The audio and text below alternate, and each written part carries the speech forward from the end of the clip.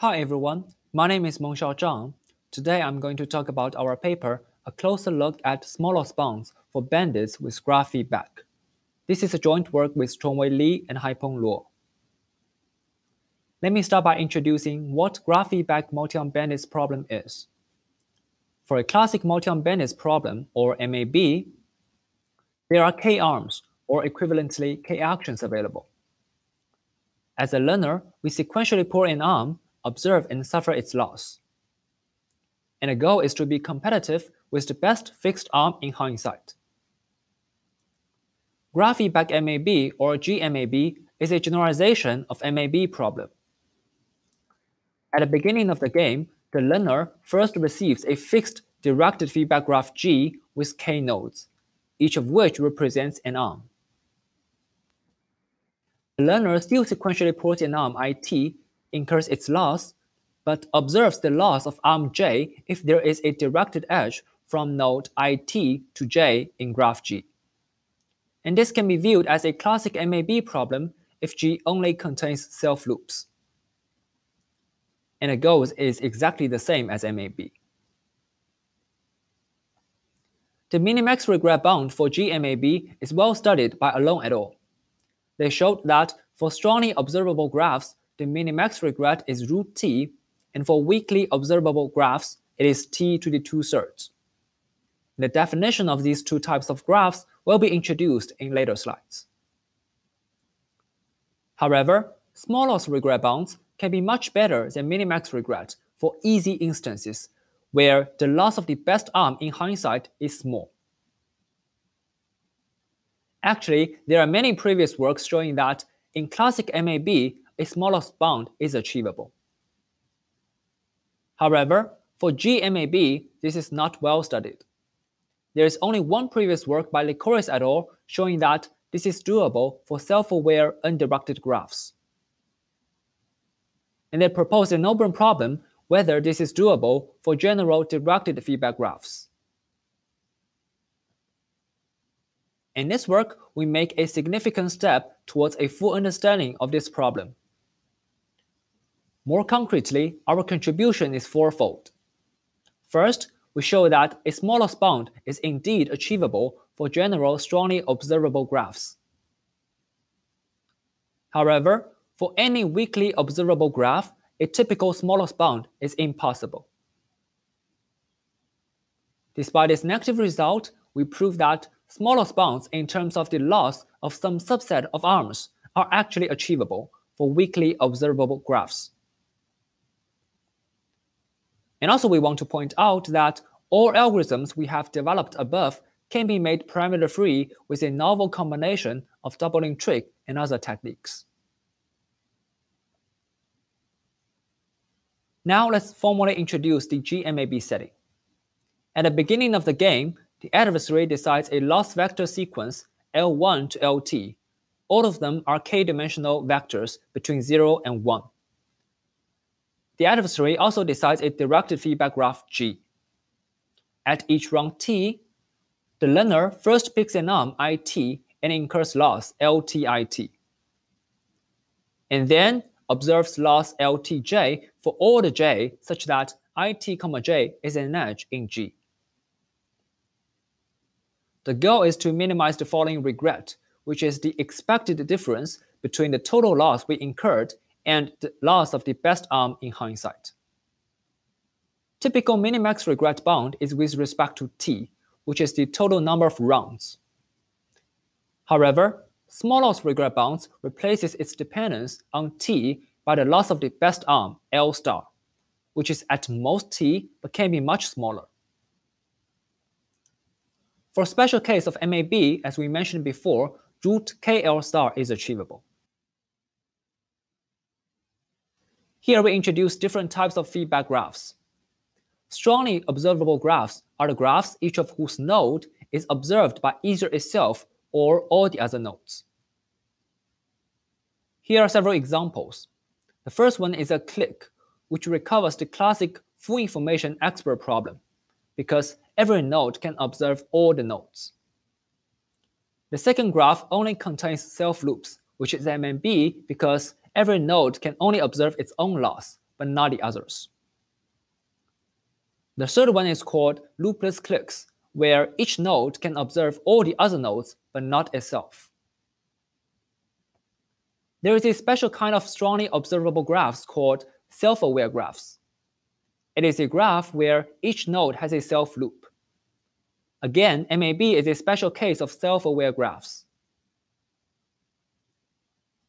A weakly observable graph is a graph which is not strongly observable, but each node can be observed by at least one node.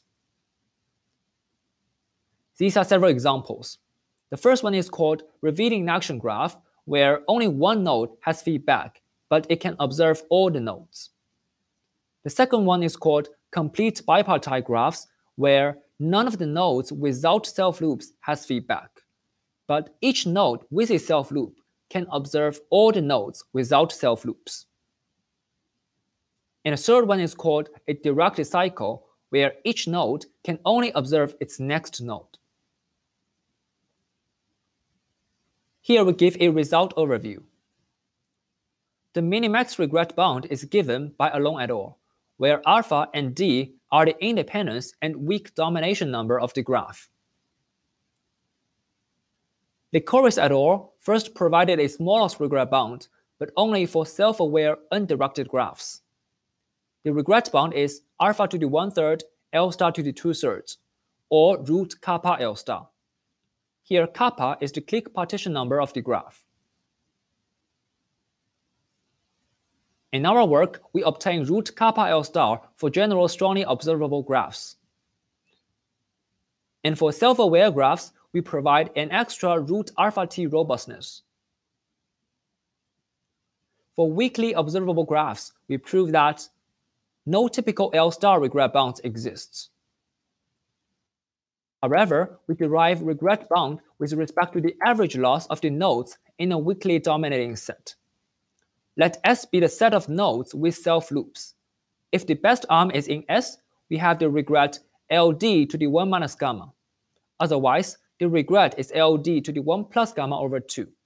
Here, LD is just the average loss of the nodes in a weakly dominating set, and gamma can be any real value between 1/3 to 1/2. For complete bipartite graphs, we can do even better. We derive bounds with respect to the loss of the best arm in S. Again, there are two cases.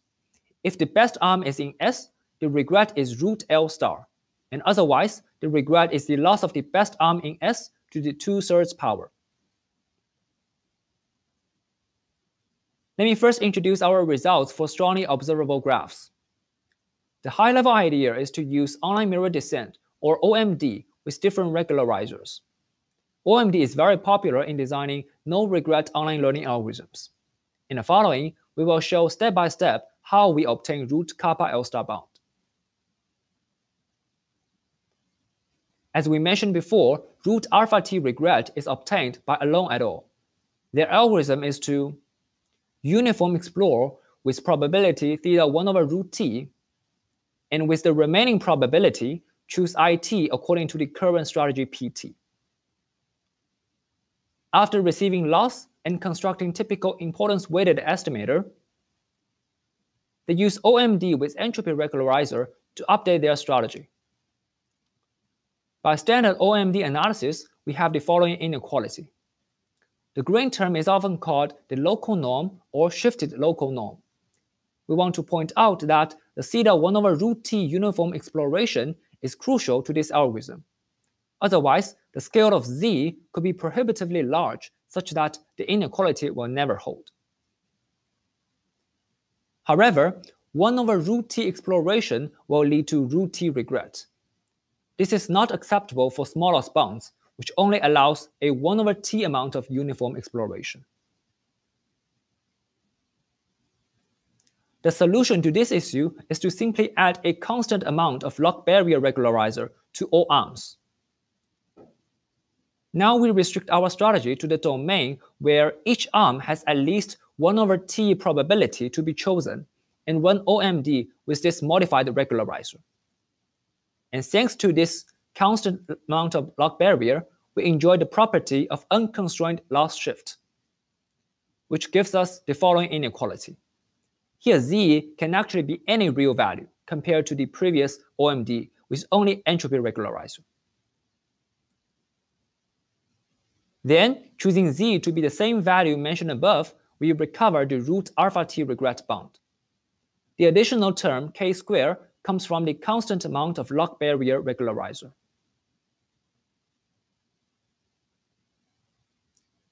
Now we consider how to achieve small loss bounds in GMAB. As OMD with log barrier regularizer achieves small loss bounds in MAB, we replace the entropy regularizer by log barrier for all the nodes in S. And all the other parts are the same as the previous algorithm.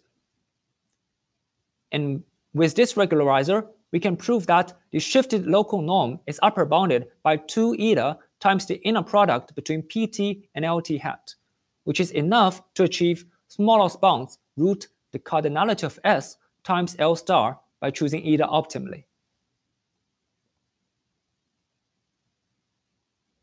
To illustrate how to further improve the dependence on the cardinality of S to the clique partition number kappa, we use the following graph as an example.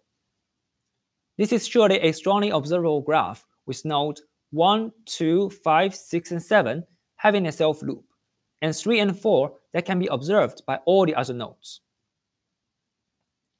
We first partition the nodes with self-loops into kappa cliques.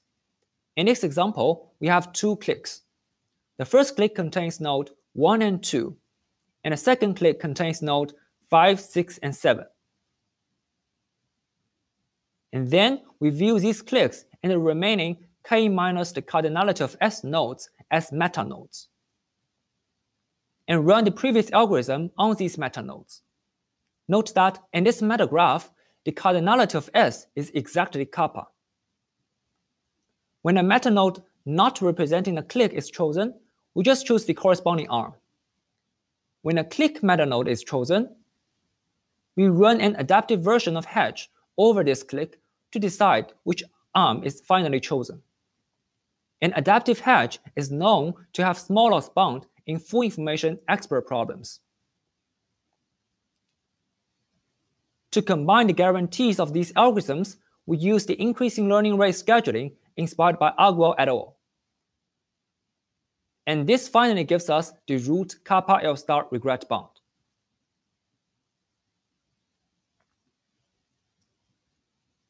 For self-aware graphs, we add an extra root alpha t robustness as alpha t can be smaller than kappa L star under some adversary because alpha is smaller than kappa.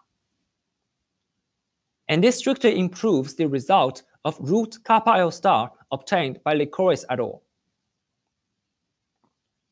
Let me give an overview of this algorithm. This algorithm includes 2 stages. First, it runs an algorithm with root kappa L star bound while keeping an estimation of L star. While we are confident that alpha t is better, then we just switch to any root alpha t regret algorithm.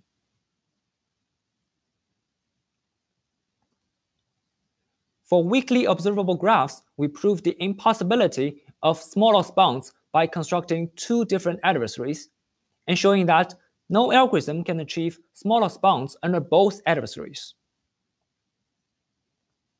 However, using OMD with certain correction terms, we derive alternative first-order bounds in terms of the average loss of nodes in a weakly dominating set or the loss of the best arm in S. Due to the time limit, I omit the details here.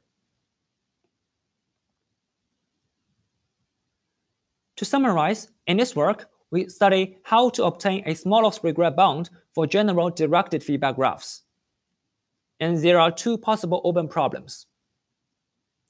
The first one is whether root alpha L star bound is achievable for strongly observable graphs, as the minimax regret for this type of graph is root alpha t.